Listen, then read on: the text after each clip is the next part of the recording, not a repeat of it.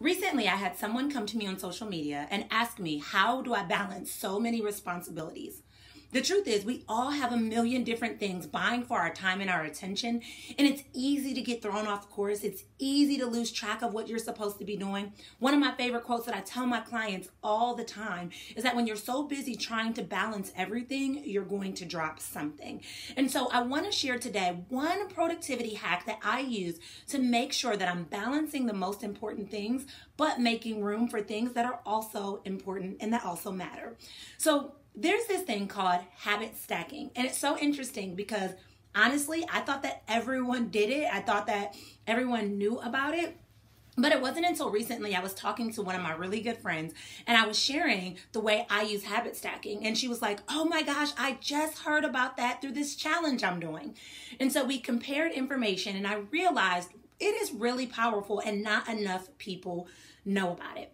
And so the way habit stacking works is you take one habit that you'd like to build and you stack it with another habit that you'd like to build. So you're almost like you're killing two birds with one stone. So let me give you an example of the way in which I use habit stacking in my life. There is this SAVERS acronym from one of the most life-changing books called The Miracle Morning. And in The Miracle Morning, the author breaks down the most important habits that you need to incorporate into your life on a regular basis. And so SAVERS stands for silence, affirmations, visualization, exercise, reading, and scribe or journaling.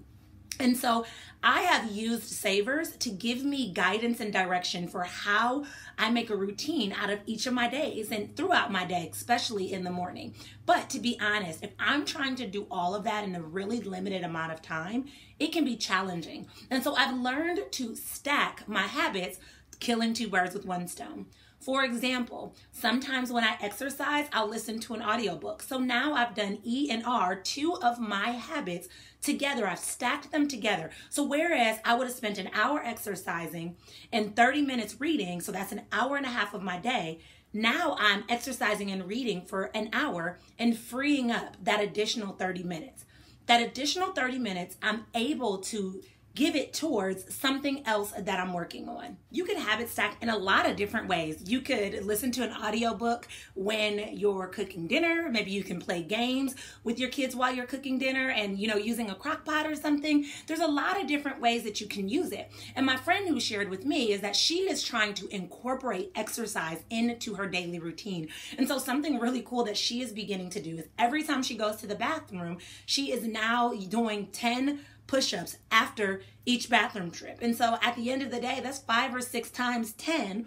So she's doing somewhere between 50 to 60 push-ups a day when normally she wouldn't even think about it. And the idea of sitting down and doing 60 push-ups seems overwhelming. But if you're adding it in secretly and slowly over time, it benefits you. When I think back to a few years ago, I was starting a business, working full-time, working part-time, going through grad school, raising 2 children on my own, young children at that.